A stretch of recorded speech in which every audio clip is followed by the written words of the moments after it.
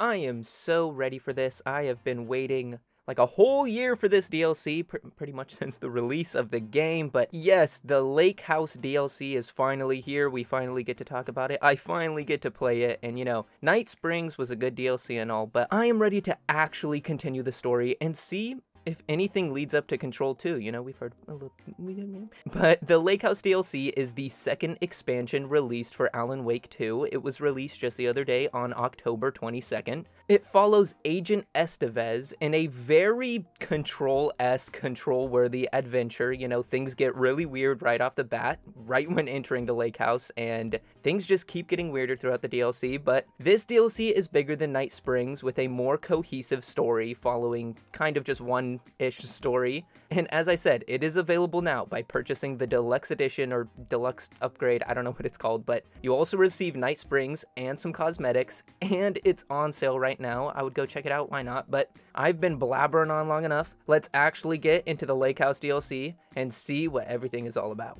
So first, I want to get into the new story, you know, who you're playing as and what you're doing, and I'm gonna try not to spoil too much, maybe just talk about the first couple hours or so of the DLC. You know, the DLC just released, I don't want to spoil too much for you all, but still, warning now. But like the last DLC, we do not take the role of Alan or Saga. Rather, as I said before, we take the role of FBC agent Kiran Estevez, as she first arrives in Bright Falls before meeting Saga, before meeting Alan. And it's kind of interesting, it's all told in the perspective of Estevez telling this all to Saga like her experience or a story. Before I even knew you were on this case, Saga, the Lake House was my first stop. She's telling Saga what she went through at the Lake House before actually meeting up with Alan and Saga. But everything starts when the AWE alerts start going off in Bright Falls, and Agent Estevez is called to the scene. With Cauldron Lake being a hotspot over the last few years, and it even brings up that the FBC has been to Cauldron Lake and Bright Falls many times in the past, not only for the Alan Wake dilemma in 2010, but other stuff in the past. 1970, 76, 8. Last one was in 2010. With all that stuff happening in Cauldron Lake and Bright Falls, the FBC set up a facility there called the Lake House, where they would study all of the AWEs and weird occurrences happening there. The facility was ran by the Marmont couple Diana and Jules, where here, all the different AWEs, as I said, were observed, and they even ran tests on different AWEs, different objects of power that originated out of Bright Falls. This is where they would test it. And at the time of your arrival, the Marmont couple are the heads of the facility. But when Estevez arrives, there is no one to be found. No one to greet her, no one to let her in. She just has to kind of find her way into the Lake House to find out that it's pretty much completely abandoned. And seeing as it's pretty much abandoned, she has to get down to the bottom of everything as she was called to the scene, but there's no one there to tell her what the actual issue is. And through her endeavors in the Lake House, she finds out that Shadow has taken over, Alan Wake's writing is somehow invading the facility, and there is the introduction of an all-new Polaritarian. I will never be able to pronounce that word, but we have an all-new person that we get to meet. I won't go too much into that, I won't spoil them, but Estevez has to fight through some very strange SCP-level monsters, and she has to figure out what's going on, she has to figure out what the AWEs were, she has to figure out what's going on with the Marmonts because they might be possessed with the Shadow as well, and at the end of the day, Estevez just has to figure out and fix everything that's going on before she goes and gets herself into another mess with Wake and Saga. But that's the premise of the story without spoiling too much, and yes, as I said, there is a whole lot more to the story, there's a whole lot more secrets to uncover, and a couple of new characters to learn about, but Alan Wake 2 and its DLCs are just so dang good that I don't want to spoil anymore, yet at least.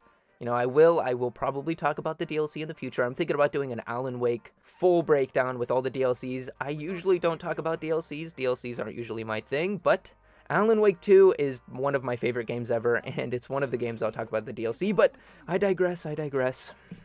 With the story out of the way, you're probably wondering if there's anything else new, and yeah, obviously. So with the story aside, let's now get into everything new and the things I noticed with the DLC. So first off, the change that probably everyone will notice right off the bat, but that is the control of Kiran Estevez instead of being Alan or Saga. You know, we were told that we would be taking back control of Alan and Saga and continuing their story, but I will say that playing as Estevez is practically the same. You use Saga's Glock ripoff, and you're sporting a nice FBC jacket that is very similar to the FBI jacket that Saga wears. You know, it's practically the same, and we get to learn something new about a character that we didn't know that much about before. The next change is the setting or environments that you're in. Instead of old towns and creepy woods, we're going underground into an FBC facility, which actually looks right out of control. All of the different textures, environments, you know, the walls, the floor, everything looks right out of control, looks like the oldest house. I wonder why, but with that new setting, we still also get the crazy, wacky Alan Wake Sam Lake-ness that we have in the original base game and even in Night Springs. But with those new locations also comes new enemies. We still see the Taken, which are called the Shadow, and that's actually what they are called in Control, in the Alan Wake DLC of Control. They call them the Shadow. The Shadow overtakes, stuff like that. I just thought that was cool to see that brought back to here, where the FBC is referring to them as the Shadow, because that's what the FBC refers to them as. But along with them, there are also, as I said, a new SCP level enemy. These long, stocky paint people that come out of the painting on the walls. They tower over you, they're creepy, they're fast, and there's only one way to kill the new enemies. That being a brand new weapon.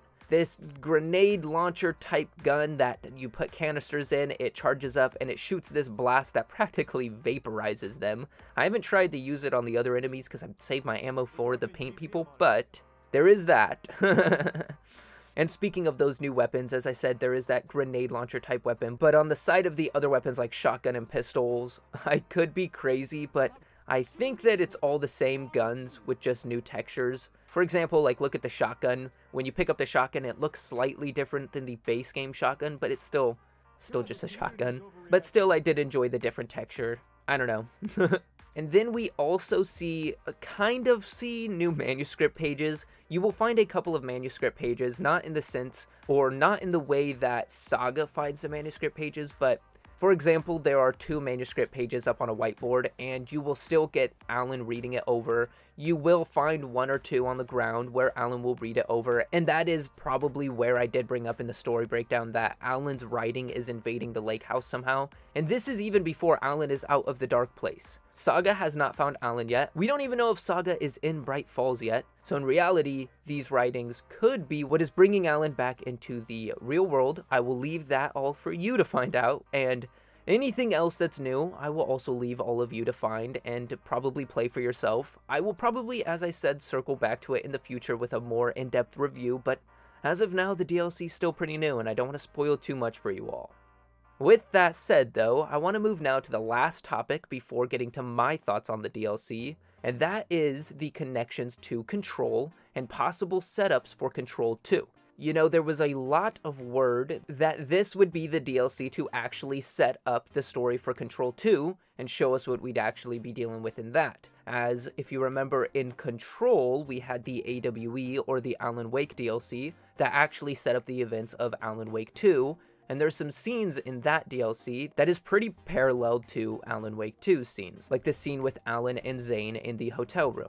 With that in mind, though, everyone expected the Lake House DLC to be a setup for Control 2, especially with the environment. I mean, just look at it. With everything also running in Northlight, it literally looked and kind of felt like I was walking around the corridors of the oldest house in Control. Only difference is Control is a way, like, lighter play style? I don't know how to explain it, but in Control, you're, like, throwing boxes, you're flying around, you're doing crazy powers and stuff. Without all of that, this could be the same exact game to me. Same, but different, but still same. And when looking at the lake house and how everything is designed and how there are loops and overlaps, this could just be an extension of the oldest house that they somehow built in Bright Falls. We know that's possible with the Ocean View Motel, all of that. But all of the gear, all of the computers, all of the Dr. Darling recordings you can find, it all looks straight out of the oldest house, and it all looks straight out of Control. Which is why, again, a lot of us think that this will be the setup for Control 2. And I keep saying that, and I'm sorry, that's probably getting annoying. with that, people are wondering, who are the Marmots? Who is Jules and Diane? Or Diana? I don't remember. I'm sorry.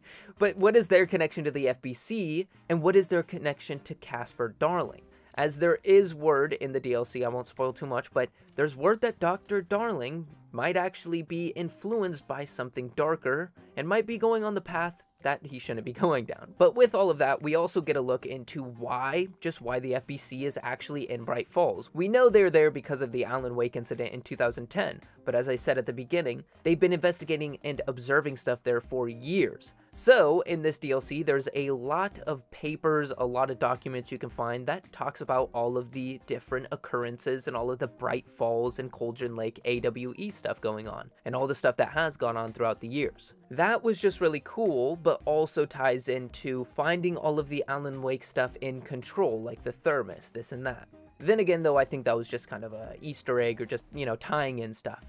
The last connection to Control, without talking about Control 2, is all of the documents and computer files that you can find that just reference the oldest house, that reference what happened in Control, what happened with the director. You can just find documents about all of that stuff while you're exploring the lake house, and it's all very cool to find that they wrapped it all together very well. And I might not have brought up any real connections or lead-ups to Control 2, but that's because I think you all should go uncover it for yourselves. As I keep saying, go play it. This is an amazing DLC. You know how much I like Alan Wake 2. Go play the DLC. It's 100% worth it. And as I said, it's on sale. It's on sale. But when it comes to my own thoughts on the matter, though, I think they are setting up Control 2 in this DLC. You'll see why when you actually play it. I don't want to go too far into it, but I do think they're at least setting up the timeline of events. I think something in this DLC is going to lead to Control 2, but I'll just leave that there. Now, on to the last topic before, wrapping things up, and that is my own thoughts and what I think about the Lake House DLC. I've been waiting for a while for this DLC, pretty much, as I said, since the release of the game. I've been very excited. It took me a week to finish the game's story, and I instantly wanted more. I instantly wanted some DLC. Now that we have it, what are my thoughts? Well, first, I just want to say, rest in peace to James McCaffrey, the voice of Alex Casey and many more legends in gaming. But he was actually supposed to be a big part of this DLC, along with the Night Springs DLC, but with his tragic and unexpected passing, we did not get that Casey-Estevez team-up that everyone really wanted, and we will probably no longer see the one and only Alex Casey, Max Payne. It's so sad, it is so sad, but I just wanted to say, rest in peace, James McCaffrey. Your legendary characters will live on forever.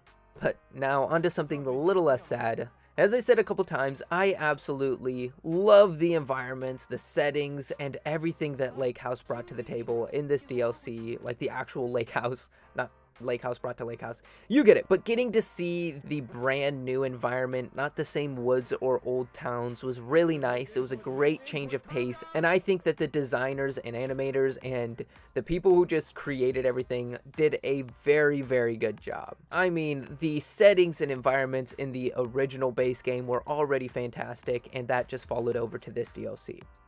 It was perfect. Perfect. Everything, down to the last minute details. Next is, I loved all the little details and Easter eggs that we got to see in this DLC, because Lake House is packed with small little things like, let's say you get hit by one of the paint monsters. Your coat will slowly get more and more paint on it from the monsters. That's just a good attention to detail. Or a little Easter egg that I really liked was the elevator brand being Pain. I mean, it might be spelt differently, but they know what they were doing with that. I don't know, there was just a bunch of little small stuff that you'll see that is either homages to other games or Easter eggs to Control, or small things that were just great attention to detail. And I think that they killed it with that. And now I'll go back to, I did read somewhere, I thought that the DLC was going to be Saga and Alan, which I was actually looking forward to, and I was pretty surprised seeing as we played Estevez. Not that I'm mad or upset about it at all, because I actually liked playing as Estevez and seeing her story play out, and seeing why she was in Bright Falls. Looks like she wasn't there for Alan Wake, she was there for something completely else, kind of, and it led up to her catching Alan, it led up to everything happening. I'm sure it was because Alan was writing it, but you get the gist. Lastly, I liked the length of this DLC. Sure, it wasn't as long as it could have been, and sure, it wasn't a full-length game. It was a DLC, but Night Springs was kind of disappointingly short. Not that that was a disappointing DLC at all. I absolutely loved Night Springs, but it was a little bit too short, and I felt like myself and a few others wanted a longer DLC. The Lake House solved that. It's a good few hours. It'll keep you in your seat entertained for a good chunk of time, but as I said, it's only a DLC and it could only be so long. Which the same can be said about this video, which can only be so long. And I think I've been blabbering on about the Lake House DLC for long enough. I think you all should go play it for yourselves. I think I'm just going to wrap everything up with some final thoughts now. You know, everything was great. Everything in this DLC was great, in my opinion. I loved the DLC. I think it was actually better than Night Springs. I didn't think I was going to like it more than Night Springs, but I did. I liked it that much. You know, everything about the DLC was super solid. I enjoyed expanding Alan Wake's 2 story, getting some Control 2 Easter eggs, and learning something new about a character that we didn't know that much about. And I said that before. I think I literally said that verbatim, but but it's also exciting to see the second DLC. We've been waiting for both DLCs. We finally have them both, but at the same time, that's very sad because that's the end of Alan Wake 2. Alan Wake 2 is one of my favorite games. It was my favorite game of 2023. It was so solid. I wanted it to win Game of the Year, but looking at it now, it's over. We're done with Alan Wake 2 content. We might get updates and maybe small little add-ons here and there, but no more DLC. We got the 2 big DLCs, and now we just have to wait for Control 2, which this has got me so much more excited for.